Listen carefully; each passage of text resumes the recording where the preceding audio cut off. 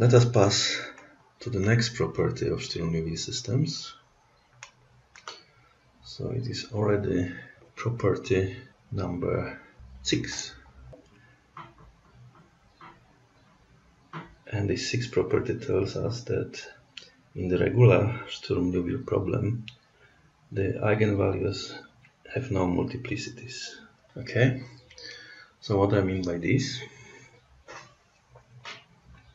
Suppose that we have lambda to be an eigenvalue of the regular Sturm Liouville problem,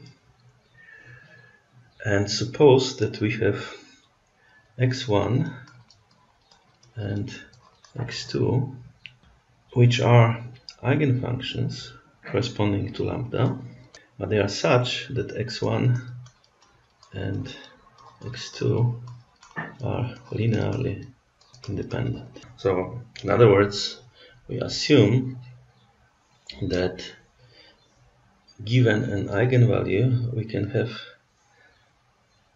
a number of linearly independent eigenfunctions corresponding to this eigenvalue. Okay, so this means that we assume that L on x1 is negative lambda r on x1, and L on x2 is negative lambda r on x2, and x1 and x2 are independent solutions. So we assume this, and with this assumption we calculate the following expression, right?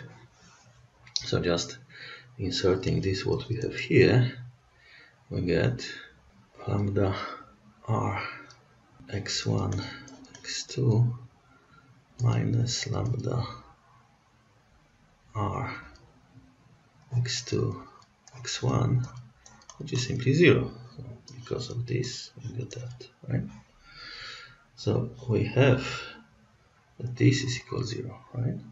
On the other hand, we have proven some time ago then this thing is equal to p x2 x1 prime minus x1 x2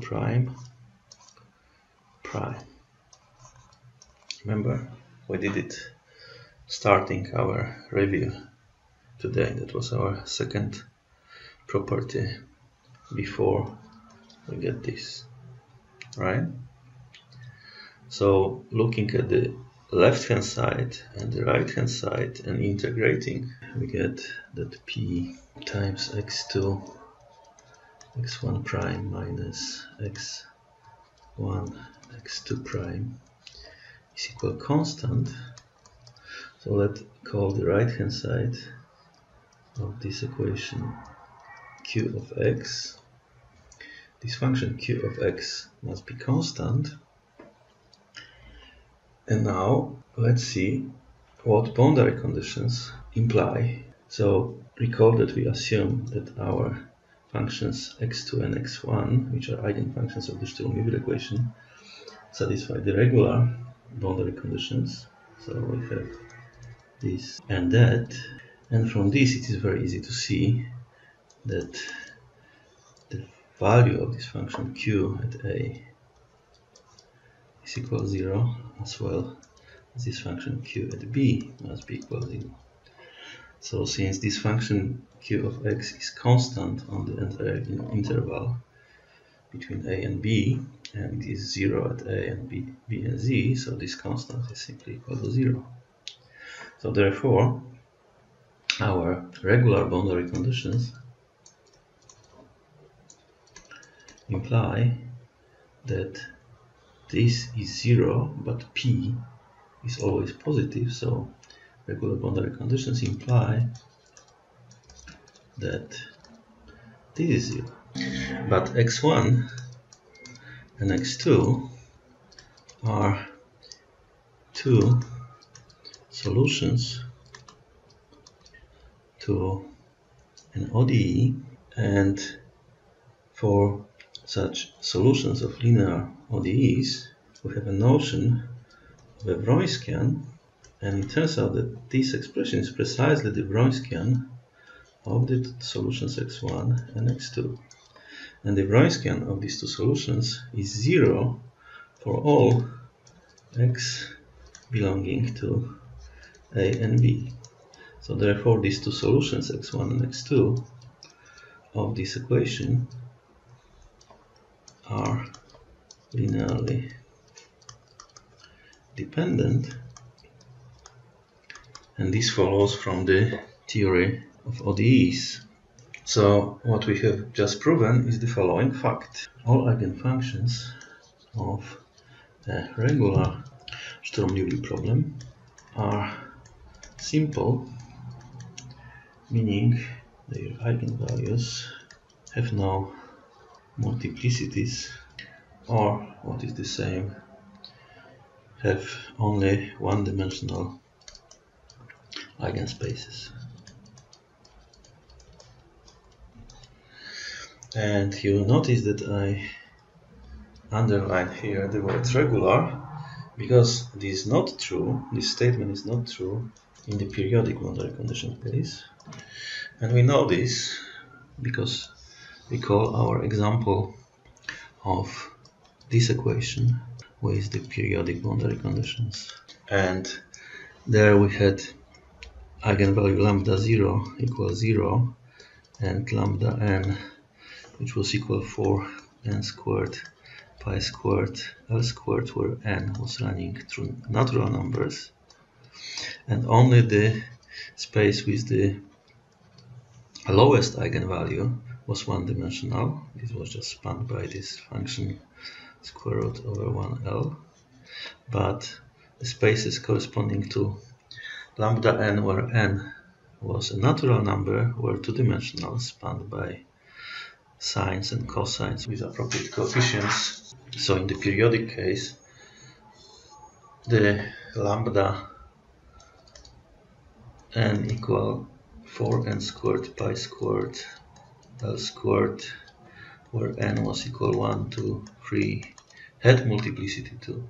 Only the first eigenspace, or the lowest eigenvalue, has multiplicity 1. But nevertheless, in the regular case, all eigenspaces are one-dimensional. So we now pass 2.7 of our survey, which deals with the problem of existence of eigenvalues. What I mean by this? I mean by this the following. If you are given Sturm Liouville equation and some wild boundary conditions, it's not even obvious that these constants lambda satisfying the equation and these wild boundary conditions do exist. Actually, it is not obvious because it's not even true. Consider the simplest case. As always, we take our favorite simplest Sturm Liouville ODE, which is this one, and consider now this ODE on the entire real line, where x goes from minus infinity to plus infinity, and consider boundary conditions that the function x at infinities turns to 0. So impose boundary conditions which are quite natural, that limes when x goes to minus infinity of x is the same as limit when x goes to plus infinity and is equal to 0. So you simply want to have solutions of this Sturm Liouville ODE with boundary conditions telling you that at infinity your function must vanish. And of course it has no solutions, because if lambda is positive, these functions oscillate at infinity. When lambda is 0, the function is linear in x and also doesn't vanish at infinity. And if lambda is negative, then the solutions are in terms of hyperbolic signs and hyperbolic cosines, which do not vanish at infinity. So this problem does not admit eigenvalues. On the other hand, if we change these boundary conditions into the following one, that now we want that supremum over all x in the real line of the modulus of the value of our function is finite, then it turns out that all lambdas from the infinite interval from 0 to plus infinity are eigenvalues of the problem. So in this case, in the case of these boundary conditions, there are no lambdas, and in the case of these boundary conditions, any number from this interval is a good eigenvalue. And we also know that when we, for example, have periodic boundary conditions for this equation, then lambda must be running through a discrete set. So if you are given a Sturm Liouville equation and boundary conditions, various things can happen. It turns out, however, that in the case of regular boundary conditions, the discrete set of eigenvalues is really the typical one. We have the following theorem. The proof of this theorem is, for example, in a book of Goldberg and Goldberg, and the title of this book is Basic Operator Theory, Birkhauser in 2001. Okay, so what is the theorem? The theorem says the following. The set of all eigenvalues of a regular Sturm Liouville problem forms an unbounded, strictly monotone sequence.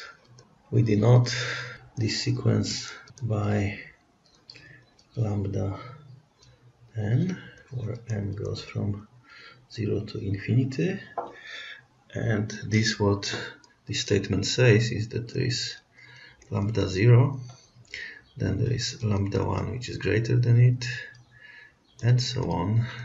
There is lambda n, there is lambda n plus 1, and this sequence is infinite sequence. In particular, there are infinitely many eigenvalues, and because they are unbounded, limit when n goes to infinity of lambda n is infinite. Okay. This statement is also valid in the periodic case, except that the sequence of lambdas is only non-decreasing, because as we know, in this case eigenvalues can have multiplicities. So therefore in here some eigenvalues can be the same, but the sequence is not decreasing. So this is the central theorem of the Sturm Liouville theory in the case of regular and periodic boundary conditions. It guarantees existence of eigenvalues in discrete sets. Let's draw some corollaries from this theorem. Corollary number 1, a regular or periodic Sturm Liouville system admits an infinite orthonormal sequence of real eigenfunctions. Let's call them xn, where n goes from 0 to infinity, and these eigenfunctions correspond to the eigenvalues, right? And they are orthonormal with respect to inner product, so that xn with xm r is integral from a to b xn xn r dx. Okay, so that's how the orthonormality is defined with respect to this product. And second corollary is that the sequence of lambda n's is an unbounded subset of a real line which is bounded from below. We have this bound from below because we have the smallest eigenvalue. So these are two immediate corollaries from this what we have in the theorem. And now we'll use it to discuss the last very important property of the Sturm Liouville systems, which is property number 8. This 8th property says something about completeness and about convergence of the Fourier expansion. So here, as in the previous property, I only give you a survey of results without proving them. So we have the following theorem. Again, you can look for the proof in the same book that I quoted in the property number 7. The orthonormal system of all eigenfunctions of a regular or periodic Sturm Liouville problem is complete in the inner product. What does it mean? To answer this, let us consider the space of functions on the interval a, b, which are piecewise continuous, meaning that their discontinuities in the interval a, b can be only such that at the point of discontinuity the left limit and the right limit exists. And this means that this function can only have finite jumps. Now we are ready to explain what the word complete in the theorem means. So what completeness means? The completeness in the inner product like this means the following. Consider xn, 0 to infinity, to be a sequence of functions, and this sequence of functions is complete with respect to inner product R if, and only if, for every function f from this space ER of piecewise continuous functions on the interval AB, the following holds: the sum from n equals 0 to infinity of f inner product with xn squared sum over n is the same as norm square of our function. Okay, so that's what completeness means. And what the theorem says that the orthonormal system of all eigenfunctions of a regular periodic Sturm Liouville problem is complete in the inner product, like here. Okay. Now we introduce a definition.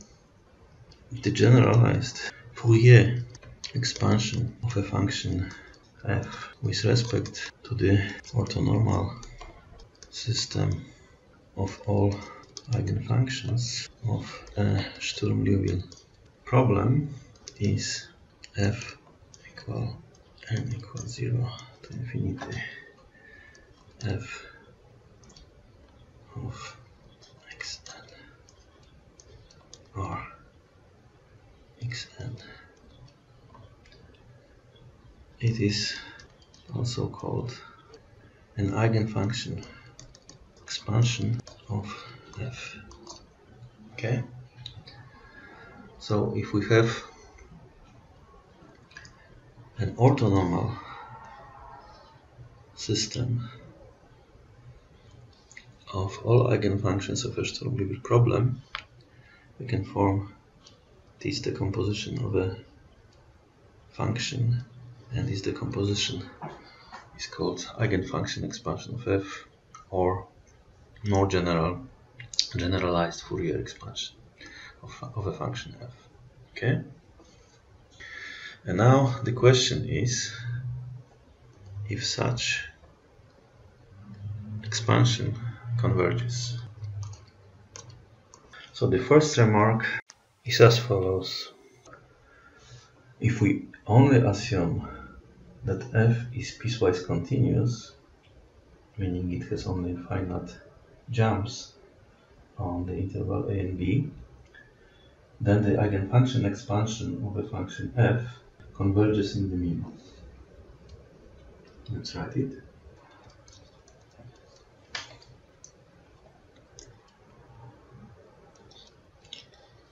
What does it mean? It means the following, that the difference between the function and its expansion, norm of it converges to 0 where n goes to infinity. So if we have the Sturm Liouville problem with the system of all eigenfunctions put into the set of orthonormal system, then we can be sure that the expansion of functions which have the finite norm converges in the mean.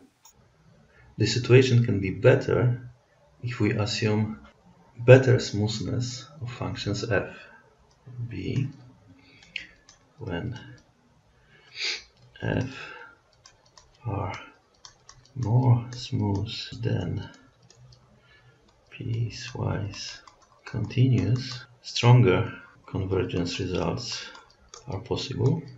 Actually, we have the following theorem. Let xn from n0 to infinity be an orthonormal system of all eigenfunctions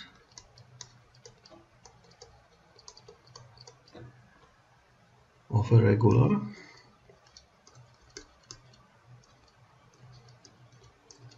or periodic Sturm Liouville problem. The following is true. So point number 1, let f be a piecewise differentiable function on AB. So now the derivatives of f can only have finite jumps in some points within a and b.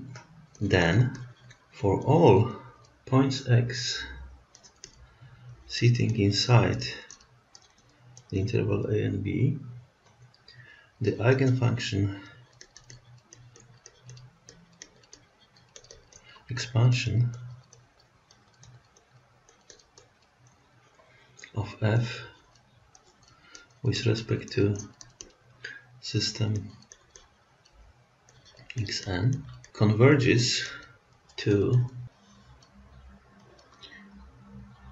which is the average of the two one-side limits of f at x. Okay? And point 2 of this theorem is as follows. If we further assume that the function is piecewise differentiable but continuous, we have still something stronger. If f is a continuous and piecewise differentiable function which satisfies the boundary conditions of the given Sturm Liouville problem, then the eigenfunction expansion of f with respect to the system xn converges this time uniformly to f on entire interval a and b. I close this lecture asking to make exercises and these consist in understanding examples